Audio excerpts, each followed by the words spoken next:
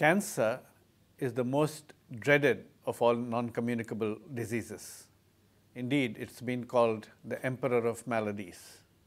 It cost about 8.2 million deaths worldwide in 2012 and is rapidly rising now to possibly cause 22 million deaths by 2030 as per projections. The low and middle income countries of Africa, Asia, Central and South America account for 60% of all annual new cancers and 70% of cancer deaths across the world. Indeed, the most common cancers are those of lung, liver, stomach, colorectal cancer or the cancers of the large bowel, and breast cancer, and these are found almost everywhere in the world. They do differ, however, across gender in terms of men having more of lung cancer deaths and women having more of breast cancer deaths. But even among women, where smoking rates are high, now lung cancer is rapidly rising. Breast cancer among women accounts for about 23% of all new cancer cases and 14% of all cancer deaths. Whereas in men, the lung cancer accounts for about 17% of all new cancer cases and 23% of all cancer deaths. In terms of risk factors, while we do classify cancers among non-communicable diseases, and cancers indeed are linked to other non-communicable diseases through common risk factors like low fruit and vegetable intake, high body mass index or overweight and obesity, that is a high percentage of body fat, lack of physical activity, tobacco use and alcohol use. There are other conditions which give rise to cancers as well, including infections. About 30% of all cancer deaths, however, are related to these major risk factors of non-communicable diseases and are therefore eminently modifiable and preventable. Among the very many risk factors for cancer, tobacco is the single most important one. Indeed, 20% of all cancer deaths and 70% of all lung cancer deaths are attributable to tobacco. The idea that tobacco is a deadly killer also came up from the study of lung cancer in the first place. But we now know that apart from smoke forms of tobacco, which cause cancer, even the chewed forms of tobacco can cause oral cancer. About 90% of all oral cancer deaths are due to chewed tobacco. We also know that alcohol is an important risk factor for cancers of the food pipe and also of some of the other organs in the body. So given that alcohol and tobacco, which are eminently preventable risk factors, we ought to focus a great deal of public health attention on those. But in addition, we also know that cancer can be caused by viral infections. Hepatitis B virus, hepatitis C virus, and the human papilloma virus, which causes cancer cervix.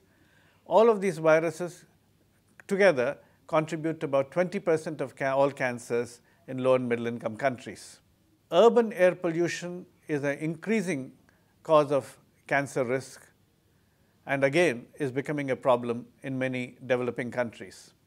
Indoor smoke from household use of solid fuels, where women burn solid fuels for cooking, also is a contributor to increasing cancer risk. Exposure to radiation is a major problem whenever there is a massive radiation exposure. For example, what we found after Hiroshima and Nagasaki, but even other levels of radiation, for example, those undergoing repeated X-rays or exposed to radiation in other forms also have an increased risk of cancer. Now, we know that cancer is not only deadly, but causes a huge economic loss, both in terms of life years lost and in terms of the costs of treatment. It has been estimated that about $895 billion are presently lost due to cancer. And when we consider the fact that cost of reducing exposure to key risk factors like smoking, drinking, and poor diet costs only $1.8 billion, there is absolutely no reason why we should not invest more in prevention rather than suffer the huge economic and health consequences of cancer that's not been prevented. We know cost-effective solutions exist by reducing smoking, by reducing immoderate consumption of alcohol, and by promoting healthy diets. We can prevent 1 in 3 cancer cases. In terms of cancer control, we ought to be looking at different types of strategies at different levels of prevention.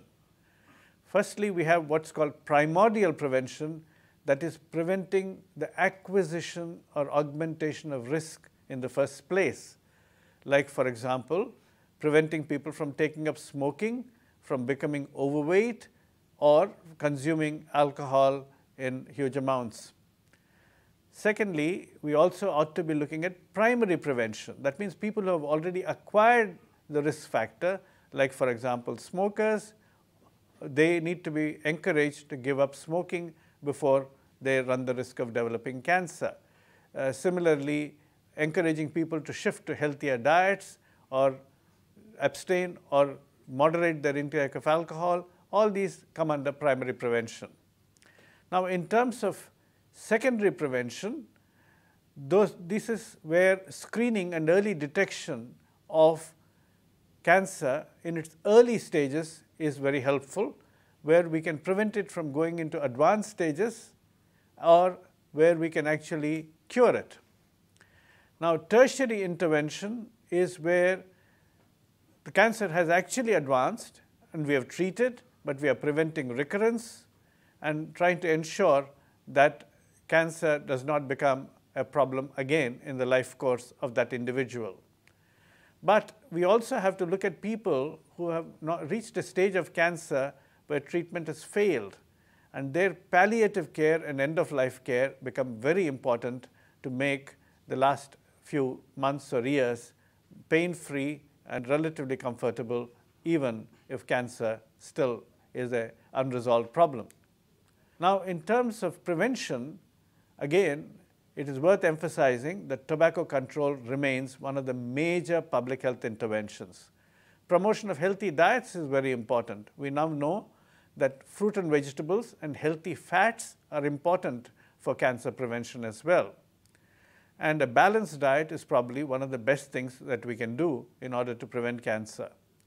Physical activity does reduce the risk of cancer, especially that of large bowel or colorectal cancer. Exposure to sun, particularly in people who do not have much of melanin pigment in their skin, can cause skin cancer, and we therefore need to reduce the exposure to skin or protect ourselves against ultraviolet irradiation. At the same time, prevention of exposure to viruses or treatment of those viral conditions very promptly is also helpful.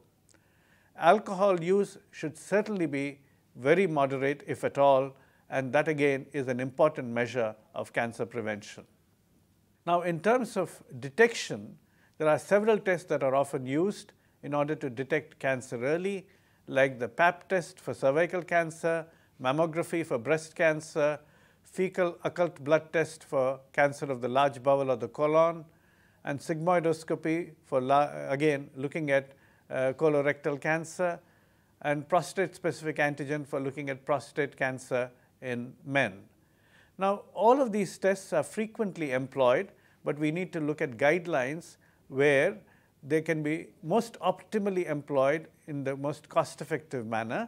And periodically, these guidelines are produced by expert groups to ensure to increase the pickup rate of cancer detection without unnecessarily undertaking extensive high-cost screening in all people.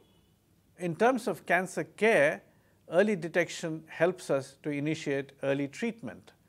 And cancer screening is often used in order to pick up cancer in the precancerous stage or in the very early stages of cancer, where definitive treatments can be very useful in curing cancer, and then subsequently we may have to follow with other therapy for prevention of recurrence.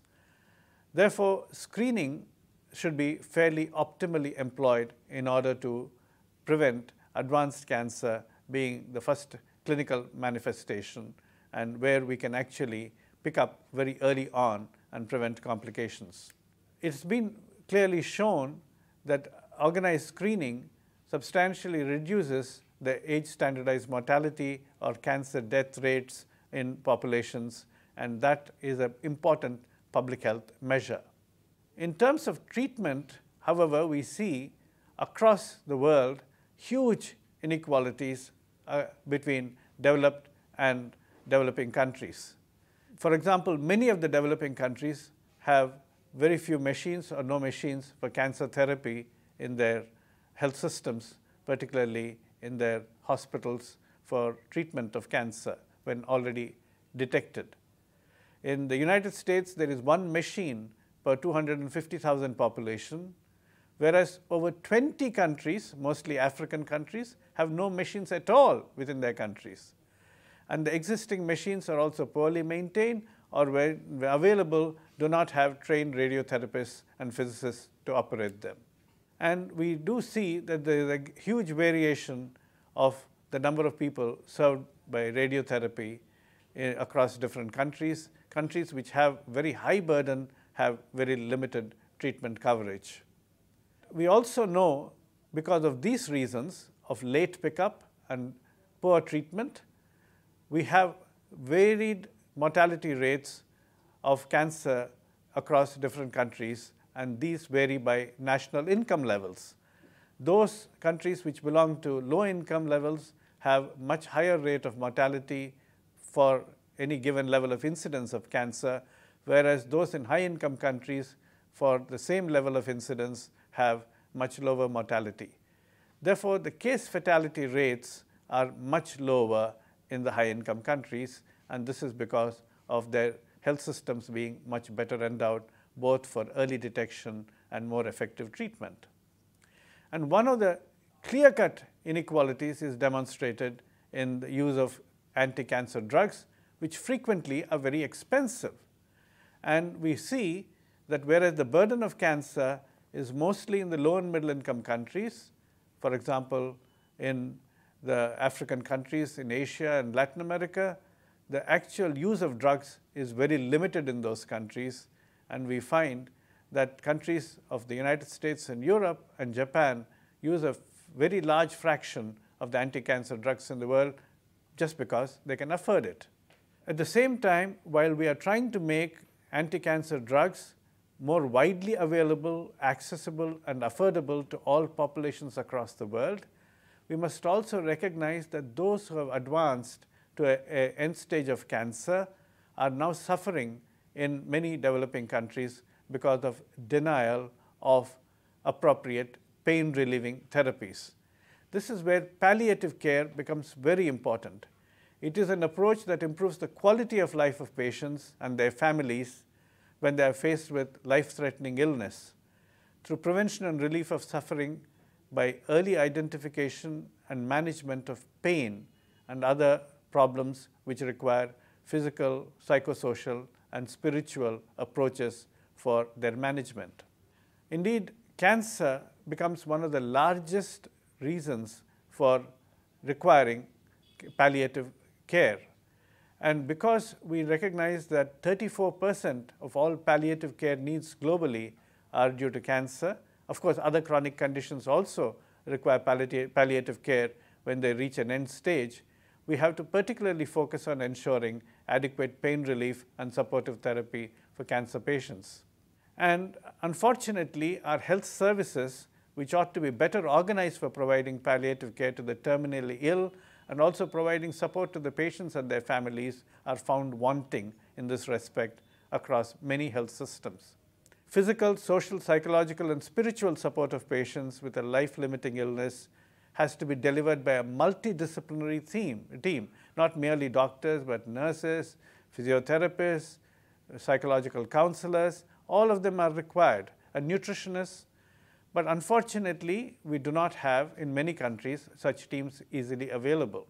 Indeed, many trials of early palliative care have shown that the groups that have received palliative care have done much better both in terms of quantity of life being prolonged and quality of life being much improved. One of the main areas of palliative care and pain relief is opioid treatment. And unfortunately, opioids for pain relief are not widely available in many countries or even permitted by their legal systems to be used. And therefore, we see a huge discrepancy in the amount of opioids consumed for pain relief in palliative care between the United States, which consumes a very large amount per case, as opposed to people in China, India, Mexico, Uganda, or in Haiti. And this again is a huge iniquity. If people are condemned to live in pain, this is indeed an injustice. So we really have to gear up our health systems to be much more sensitive to the issue of palliative care and pain relief of the terminally ill, especially the cancer patients who do not have much hope of cure. And therefore, we require a public health approach to cancer in terms of prevention of cancer, because much of cancer is still very much preventable, whether it is living habits like diet, tobacco, or alcohol and physical inactivity that need to be addressed, or elimination of viral infections which cause cancer cervix or cancer of the liver, which again are very amenable to public health interventions, or early screening for effective detection of early stages of cancer or precancerous conditions so that treatments can be applied in order to cure and prevent them from proceeding to advanced stages, or in advanced stages too, providing the appropriate therapies with adequately equipped health systems and health services, and finally, by providing palliative care and pain relief to all those who need it without really denying drugs to people in low and middle income countries merely because of price-related factors. All these become public health priorities. And in a global scenario where cancer is becoming an increasing global threat, all of these issues need to be addressed not merely at the national level, but as a part of a global health response.